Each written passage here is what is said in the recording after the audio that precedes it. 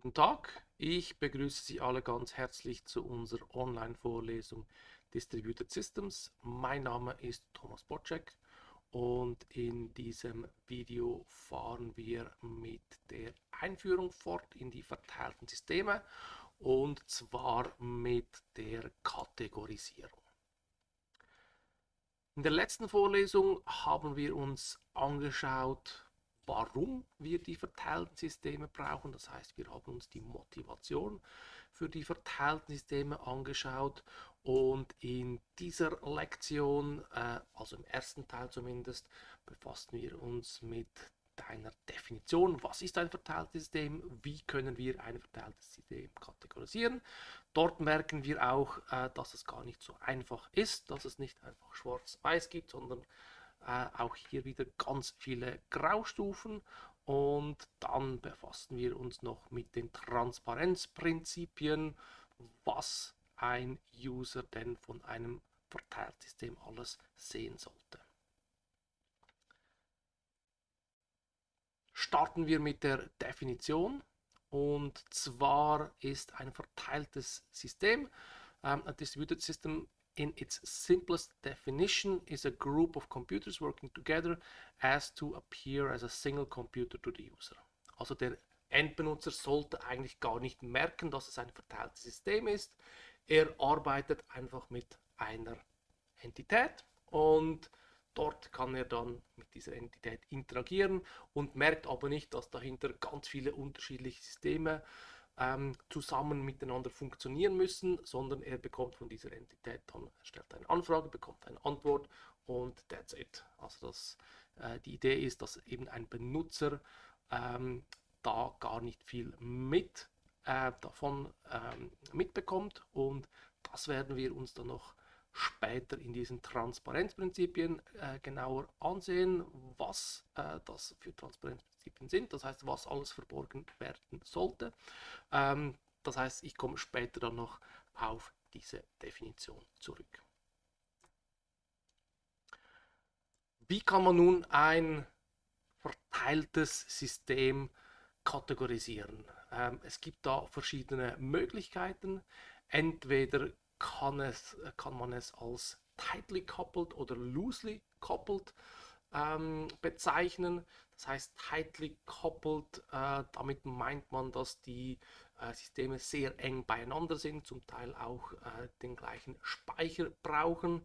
Und loosely coupled meint man, sie sind unabhängig auf zwei verschiedenen Rechnern zum Beispiel, oder auch weiter voneinander entfernt. Das heißt, wie nahe dass die Systeme beieinander sind, kann man entweder sagen tightly coupled, man teilt sich den Prozessor, man teilt sich den RAM, oder loosely coupled, man kommuniziert mit den Nodes über ein Netzwerk, vermutlich oder noch über das Internet, und so kann man ein verteiltes System klassifizieren. Dazu gibt es auch einen Link. Das ist dieser Link hier. Dort wird das genauer beschrieben. Da sieht man, hier unten ist dann beschrieben, was Sie unter tightly coupled und loosely coupled verstehen. Auch gibt es eine weitere mögliche Kategorisierung von homogenen Systemen und heterogenen Systemen. Das heißt, wenn man immer die gleichen Rechner hat, den gleichen Prozessor, gleichen RAM, gleich Harddisk, alles ist gleich, dann spricht man von einem homogenen System. Ein heterogenes System, da hat man ganz viele unterschiedliche Komponenten drin, von einem High-Performance-Computer bis zu einem Mobilgerät. Also dort können dann diese Systeme sehr unterschiedlich sein. Genau, das ist die Unterscheidung homogen-heterogen, und dann kann man auch noch anhand von einem Small-Scale-System und Large-Scale-System sprechen. Small-Scale-System, dort hat man wenige Komponenten drin. Zum Beispiel könnte man sagen, man hat eine Datenbank und eine Web-App. Das kann man als Small Scale ansehen oder man kann auch sagen, Large Scale ist, wenn man zum Beispiel mehr als zwei Maschinen hat, wenn man noch hier Datenbanken hat oder noch irgendeinen Load Balancer dazwischen hat. Dann kann man von einem größeren System sprechen, aber hier eben die Grenze ist auch sehr unscharf. Das heißt, hier eine genaue Zahl zu definieren, was ist klein, was ist groß, das können wir auch nicht. Hier muss man halt eben auch mit Bauchgefühl arbeiten. Natürlich ein Large-Scale-System mit Zehntausenden Knoten ist natürlich large und so ein kleines System mit einer Datenbank und einer Web-App, das kann man sicher als small bezeichnen, aber ob das jetzt bereits schon large oder small ist, hier befinden wir wieder uns im Graubereich. Ich tendiere eher dazu sagen, das ist eher ein Small-Scale-System, aber eben wie gesagt, wenn dann die Anzahl dieser Komponenten zunimmt, dann kann man es jeweils besser kategorisieren. Und als dritte Dimension, man kann noch unterscheiden zwischen dezentral und distributed. Und decentralized heißt, ähm, dass man eigentlich auch verteilt ist, aber man hat die einzelnen Entitäten nicht unter der Kontrolle von einer Organisation. Das heißt, in einem verteilten System, also in einem Decentralized System, können ganz viele unterschiedliche Teilnehmer sein. Die müssen sich auch untereinander nicht vertrauen. Paradebeispiel Bitcoin oder Ethereum. Dort können beliebige Knoten teilnehmen. Sie müssen sich nicht vertrauen. Und dort spricht man dann mehr von Decentralized, und Distributed ist, wenn man eine zentrale Entität hat, die hat irgendwo ein Rechenzentrum, dort stehen dann Tausende oder Zehntausende von Rechnern drin, aber die Zugangskontrolle, wer dort in dieses Rechenzentrum Zutritt hat, das bestimmt eine Organisation, das heißt, sie haben die Kontrolle darüber. Sie bestimmen, was für ein Betriebssystem, was für Programme auf diesen Rechnern läuft. Das heißt, in diesem Fall haben wir ein Distributed System und das eben abgegrenzt von einem Decentralized System, wo es dann mehrere Organisationen gibt, die eben sich nicht unbedingt absprechen müssen.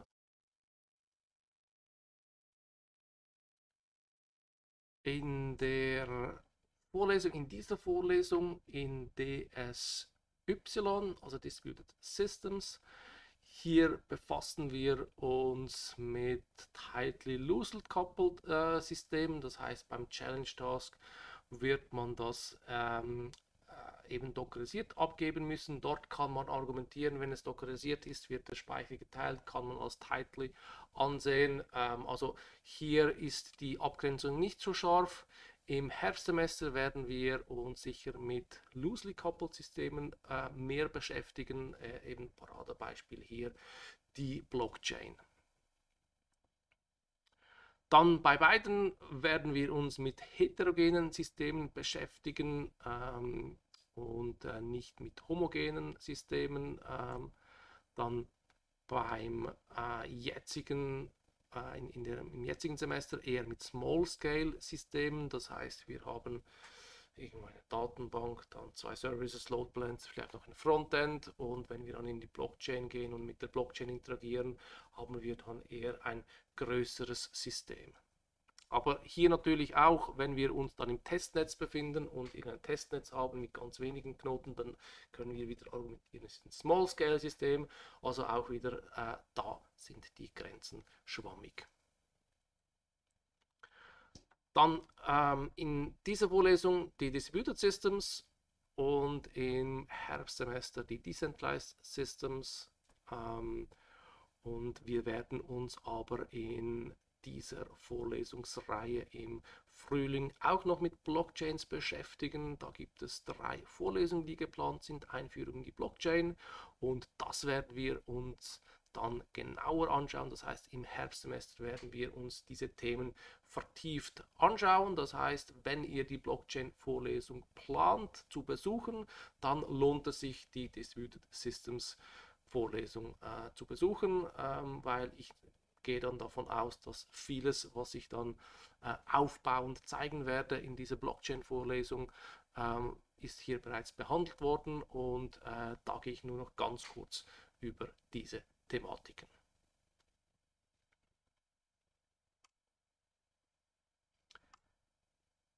Eine weitere Möglichkeit zur Klassifikation, das geht über das CAP-Theorem. Das CAP-Theorem ist auch auf Wikipedia beschrieben, was es ist. CAP steht für Consistency, Availability und Partition Tolerance und dieses Gesetz besagt, dass man jeweils nur 2 dieser 3 Punkte erfüllen kann. Und zwar Consistency, das heißt, dass jeder Knoten den gleichen Zustand hat, in einem konsistenten Zustand ist. Availability heißt, dass auch wenn Knoten ausfallen, dass das System eigentlich immer noch reaktionsfähig ist. Und Partition Tolerant heißt, dass wenn das System in einem Netzwerk jetzt zusammen funktioniert und das Netzwerk zerfällt in 2 Teile, dass das auf das Resultat eigentlich keinen Einfluss hat, dass man, wenn man wieder joint, dass dann der gleiche Datenzustand herrscht, respektive die Daten immer noch konsistent sind.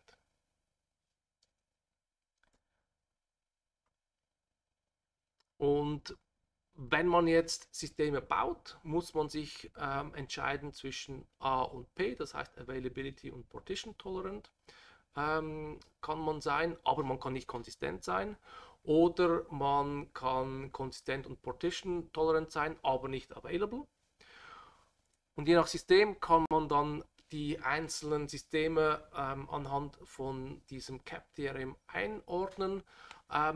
Es gibt aber auch Systeme dann, die je nach Konfiguration entweder in die eine Kategorie fallen oder dann auch in die andere Kategorie.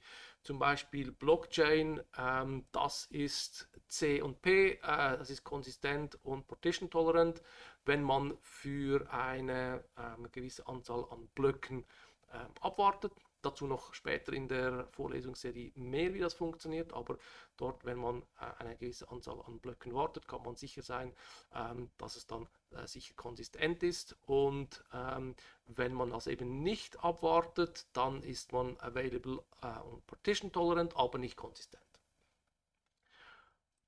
Bei Cassandra ist es ähnlich. Das ist im Prinzip, fällt das in die Kategorie Available und Partition Tolerant, kann aber auch so konfiguriert werden, dass es konsistent und Partition Tolerant ist. Also auch hier wieder gibt es eine Möglichkeit, entweder in die eine Kategorie oder in die andere Kategorie zu kommen. Und hier hat man auch wieder keine klaren Grenzen. Es ist auch wieder hier im Graubereich, was ist tatsächlich welches System ist tatsächlich in dieser Kategorie und welches in dieser Kategorie. Ja, also da kann man auch nur eine Indikation damit machen.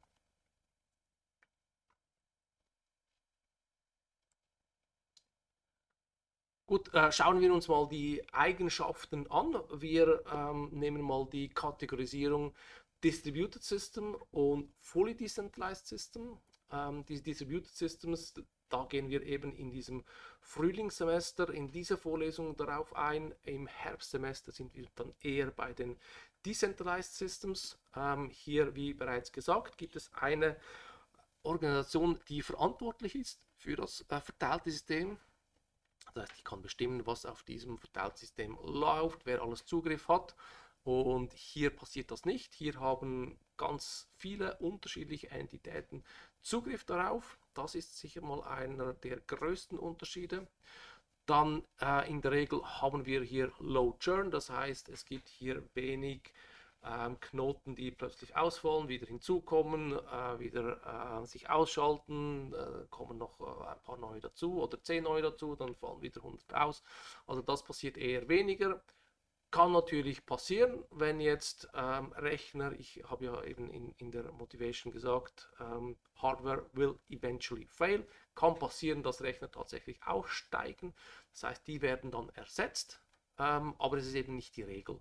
Und bei den Decentralized Systems ist das die Regel. Das heißt, man kann seinen Bitcoin-Knoten einfach ausschalten und dann 3 Tage später wieder einschalten und das System muss noch stabil weiterlaufen. Das ist der Unterschied. Zu den Beispielen, genau, Amazon DynamoDB, ein kleines Server-System, das sind so die klassischen verteilten Systeme. Bei den Decentralized Systems haben wir natürlich Blockchain, das erwähne ich dann immer wieder gerne. BitTorrent kann man so als Fully Decentralized System auch wieder anschauen oder IPFS oder weitere Systeme. Hier spricht man von einem Secure Environment, wobei eben, wenn man einen Dienst hat, kann man auch nicht kontrollieren, jetzt welche Benutzer, ob sie nichts anstellen, was sie nicht anstellen dürfen. Also natürlich versucht man ein System so zu entwerfen, dass es dann nichts ausmacht, aber in der Regel eben, es ist ein Secured Environment, das heißt, die Rechner, die sind abgesichert. Gut, es gibt immer noch Vorfälle wie Log4j, die dann plötzlich ein Issue haben und wo man dann sich in die Rechner einwählen kann. Aber in der Regel eben, es ist secured und es wird nur Software auf diesen Rechnern ausgeführt, die vertrauenswürdig sind.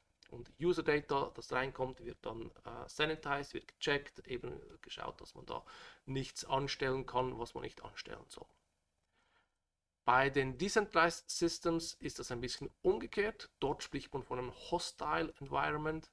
Jeder kann seinen eigenen Bitcoin-Client, seinen Full-Node laufen lassen. Er kann dann Sachen abändern. Das System muss mit solchen Gegebenheiten umgehen können. Deswegen Hostile. In einem Distributed System hat man High Availability, das eben deshalb, weil es Low Churn gibt. Es gibt wenige Knoten, die ausfallen. Deswegen laufen viele Knoten, sie laufen lange und deswegen ist die Verfügbarkeit sehr hoch und bei den Decentralized Systems ist die Availability ein bisschen schwierig vorherzusagen, weil man eben sehr viele Knoten hat, die sich da plötzlich ausschalten und dann wieder kommen und eben das System muss damit umgehen können. Diese Systeme können homogen, können heterogen sein. Das ist eben die Klassifikation, die wir uns vorhin angeschaut haben. Und bei den dezentralen Systemen, da sind wir sicher heterogen.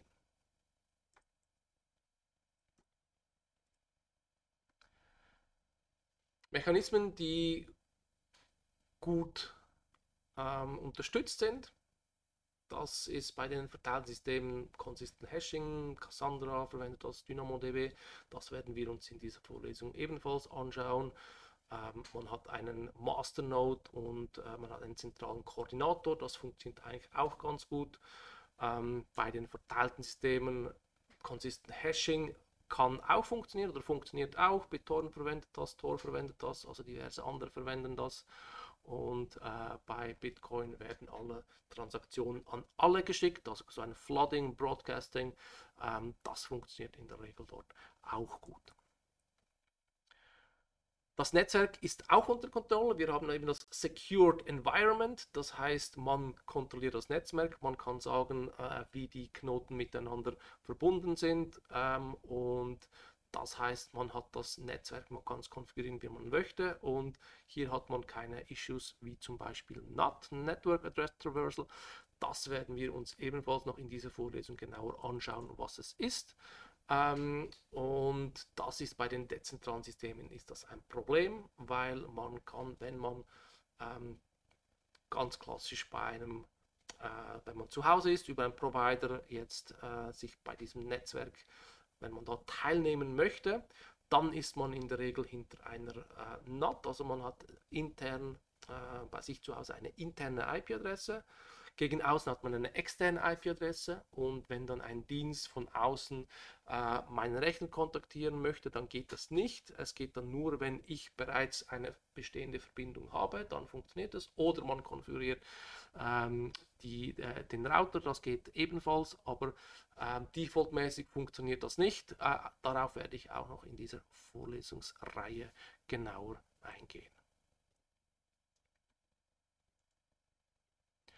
Dann bezüglich Konsistenz, hier gibt es diverse Algorithmen, welche auf Leader Election basieren. Das heißt, hier gibt es dann einen Masterknoten. Es wird dann zusammen bestimmt, wer ist dieser Masterknoten. Das kann mit Zookeeper, Paxos oder Raft gemacht werden. Dort wird bestimmt, hey, dieser Knoten ist der Master und der Master bestimmt dann die Reihenfolge der Datenbestände oder der Mutationen auf diese Datenbestände und sagt, zuerst kommt das, dann kommt das und dann kommt das. Und das gilt dann für alle. Das heißt, alle müssen das dann diese Reihenfolge dann übernehmen und dadurch erreicht man, dass man konsistente Daten hat. Bei den dezentralen Systemen, dort gibt es in einer DHT zum Beispiel praktisch keine Konsistenz oder eine sehr schwache Konsistenz. Dort ist derjenige, der zuletzt geschrieben hat, der hat geschrieben. Das heißt, man kann dort auch Daten überschreiben und wenn man jetzt das zum Beispiel bei BitTorrent, wenn man jetzt in die Blockchain-Welt geht, gibt es den Nakamoto-Konsensus, das ist der Proof of Work, das werden wir sicher auch noch genauer anschauen. Proof of Stake kann als eine Art Leader Election angeschaut werden, auch das das Practical Byzantine Fault Tolerant Protocol. Das ist auch eine Art Leader Election und die Frage ist, kann man dadurch ein konsistentes System erstellen? Einige sagen ja, es bietet sogar noch mehr Garantien an. Andere sagen wiederum, nein, das ist nicht der Fall. Also da gibt es auch noch sehr viele Diskussionen. Das ist diese Webseite hier, sehr guter Artikel über die Konsistenz, ob jetzt Bitcoin konsistent ist oder nicht. Das hängt auch wieder damit zusammen, wie lange man wartet, bis diese Blöcke bestätigt sind. Das hat sicher auch einen Einfluss. Auch hier sieht man, man bewegt sich immer in einem Graubereich.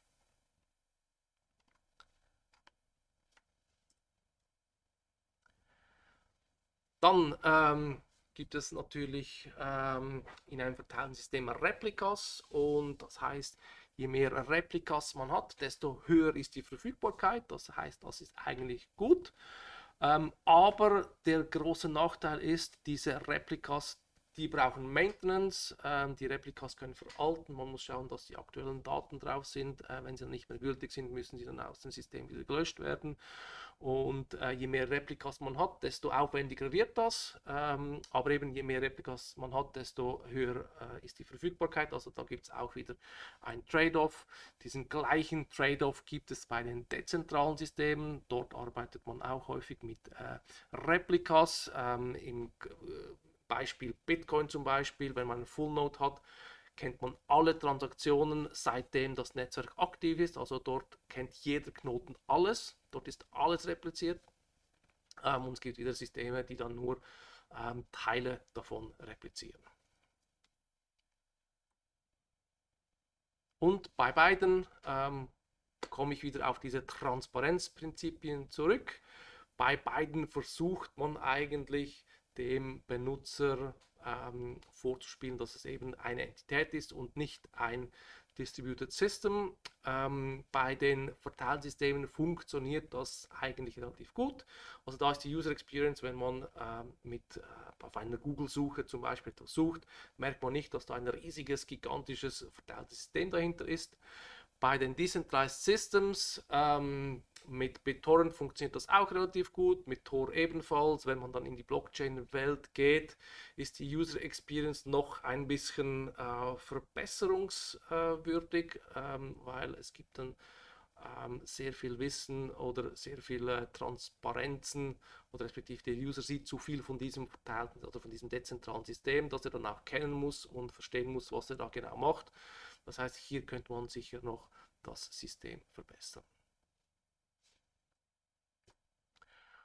Gut, dann die Transparenzprinzipien und hier geht es darum eben, dass man nicht merken soll, dass es ein verteiltes System ist. Und zwar gibt es diverse Prinzipien. Eines davon ist die Location Transparency und dort sollte der Benutzer jetzt nichts davon wissen, wo ist jetzt der Server, steht er hier, steht er irgendwo in Frankfurt oder steht er irgendwo in London. Das heißt, das sollte dem Benutzer eigentlich egal sein. Dann auch bei der Access Transparency, dem Benutzer sollte es egal sein, wie er auf die Ressourcen zugreift, und auch die Migration, also wenn jetzt Dienste von einem Rechenzentrum zum anderen migriert werden, dann sollte eigentlich der Benutzer davon nichts kriegen, und er sollte dann eine Anfrage dann machen können, und egal wo die Ressourcen jetzt hin migriert worden sind, er sollte dann die Anfrage dorthin machen, wo sich die Ressource befindet. Das gleiche bei der Replication Transparency. Der Benutzer sollte also nicht merken, dass er jetzt mit dem Replika X oder dem Replika Y arbeitet. Er sollte einfach sehen, hey, das sind seine Daten. Ich ändere hier etwas, dann wird es auch gespeichert, und dann wird es dann auf allen Replikas gespeichert, und davon sollte eben der Benutzer nichts mitbekommen. Ebenfalls bei der Concurrency Transparency, dort sollte eigentlich der Benutzer nichts davon mitbekommen, dass es noch viele andere Benutzer gibt. Natürlich wird er es merken, wenn dann so viele Benutzer den Dienst verwenden, dass die Seite oder dass der Dienst dann unresponsive wird. Aber eben in der Regel sollte er das nicht merken, es sei denn, man ist ja im Chat-System, wo man eben wo der Use Case ist, dass man mit den anderen Benutzern interagieren sollte. Dann auch ganz wichtig, wenn einer dieser Dienste ausfällt, also man hat Dienste repliziert, wenn einer ausfällt, sollte das der Benutzer idealerweise nicht mitkriegen. Und auch bei der Security Transparency, der Benutzer sollte eigentlich nicht mitkriegen, welche Algorithmen verwendet worden sind, welche Verschlüsselungsmethoden angewandt worden sind. Er muss einfach wissen, es ist sicher, und dann sollte es gut sein. Das sind Transparenzprinzipien, die meiner Meinung nach sinnvoll sind. Hier auch ein Hinweis auf die Prüfung.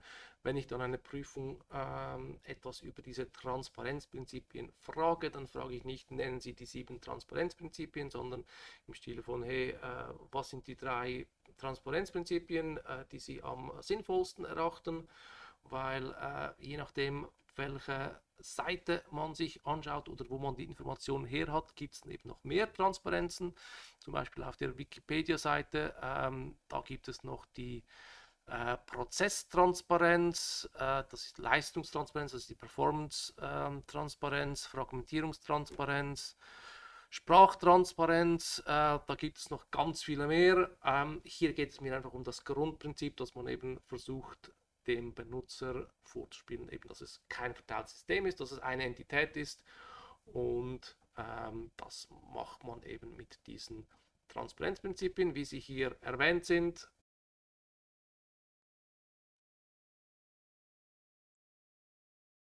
Als letztes Thema gehen wir auf die 8 Fallacies to consider, Fallacies in Distributed Systems, auf dieser Seite hier. Das sind die Fehleinschätzungen, wenn man verteilte oder mit verteilten Systemen arbeitet. Das ist so eine Sammlung, was eben nicht gilt oder auf was man sich achten muss. Das finde ich noch ganz gut. Das sind diese 8, und zwar: Das Netzwerk ist zuverlässig. Nein, ist es nicht. Da habe ich bereits in der Einführungsvorlesung eben gesagt, es kann sein, dass jetzt mal ein Seekabel kaputt geht, durch zum Beispiel einen Vulkanausbruch oder durch einen Schiffsanker. Es kann auch sein, dass das komplette Internet von einer Regierung dann ausgeschaltet wird. Also eben, man muss damit rechnen, dass das Netzwerk ausfallen kann. Dann Latency Zero. Die Latenz ist nicht gleich 0. Wenn man natürlich lokal entwickelt, ist es sehr schnell, aber wenn man dann real im Internet ist, dann hat man eine Latenz, zum Teil auch eine hohe Latenz. Ping nach Australien 300 Millisekunden. In den News habe ich gezeigt, Starlink in der Ukraine hat eine zusätzliche Latenz von 77 Millisekunden. Also eben die Latenz sollte man dann sicher mit berücksichtigen. Dann Bandbreite, wieder wenn man lokal entwickelt, hat man ganz viele Bandbreite, wenn man dann im Internet ist, nicht mehr. Und hier mal eine ganz einfache Kalkulation. und zwar will ich 8 Terabyte übertragen und die Frage ist, was ist schneller? Ich schicke einen Velokurier mit einer 8 Terabyte Harddisk, schicke ich ihn zu dem Ort, wo ich die Daten haben möchte. Der muss dafür 10 Stunden mit dem Velo fahren. Ähm, Vielleicht sollte man hier kein Fahrrad kuriert werden, sondern eher einen anderen Kurier. Aber gehen wir davon aus, dass er 10 Stunden später ankommt und die Daten übergibt. Was ist schneller? Mit diesem Velokurier, 8 Terabyte, 10 Stunden später an einem Ort ankommen oder wenn diese zwei Orte mit einer 1 Gigabit Leitung verbunden sind und ich schicke die Daten einfach per Internet, also über diese 1 Gigabit Leitung. Die Frage ist, was kommt schneller an? Die Antwort ist der Velofahrer. Und zwar hat der Velofahrer, wenn man das umrechnet, man hat 8 Terabyte mal 1000, dann sind wir im Gigabyte-Bereich, mal 8, dann sind wir im Gigabit-Bereich. Das dividieren wir durch 10 Stunden, 60 Minuten, 60 Sekunden, bekommen dann 1,7 Gigabit pro Sekunde. Und wenn wir eben die Daten mit einer 1 Gigabit Leitung verschicken, dann brauchen wir länger als diese 10 Stunden. Das heißt, wenn man viele Daten schicken möchte, einem Fahrradkurier eine Harddisk in die Hand drücken und der kann dann mal losradeln. Dann, das Netzwerk ist sicher, ist es nicht. Das heißt, es können beliebige Parteien das Netzwerk abhören. Die Tendenz nimmt zu, dass der Netzwerktraffic verschlüsselt wird mit HTTPS, Let's Encrypt. Das geht sicher in die richtige Richtung. DNS, da tut sich auch was mit DNS over TLS. Das heißt, es wird immer mehr verschlüsselt, aber man kann davon ausgehen, eben, dass der Traffic abgehört wird. Dann die Annahme, dass die Topologie nicht ändert, die ist natürlich auch falsch. Es kann sein, dass wenn ich ein Ping nach Australien absetze, dass er die Route A nimmt, zurückkommt dann das über die Route B.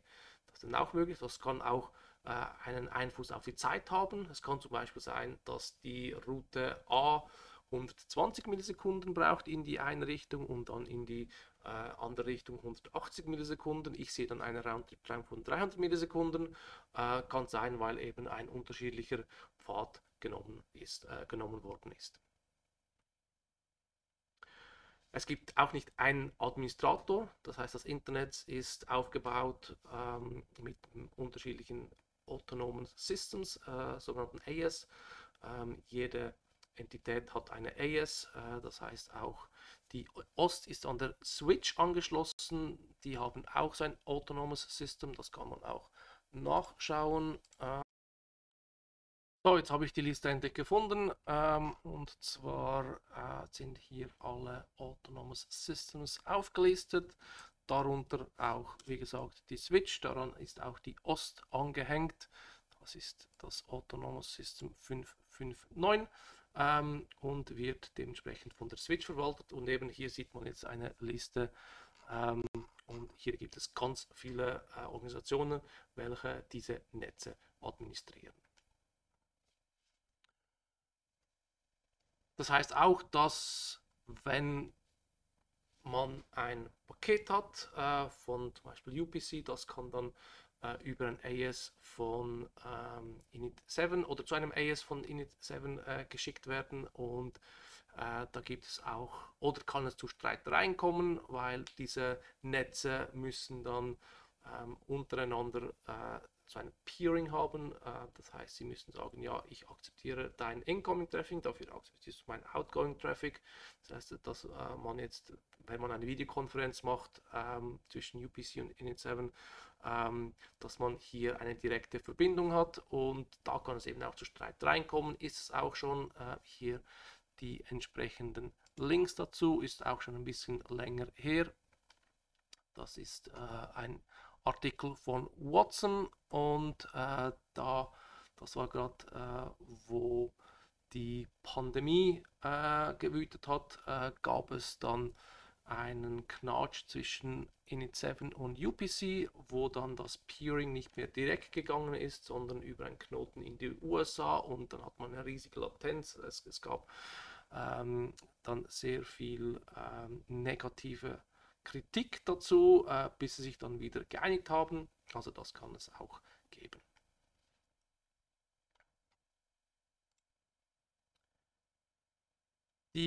Das Netzwerk kostet, das heißt, es ist nicht gratis. Jemand muss sich natürlich darum kümmern und jemand muss, wenn das Netzwerk dann nicht mehr funktioniert, muss dann entsprechend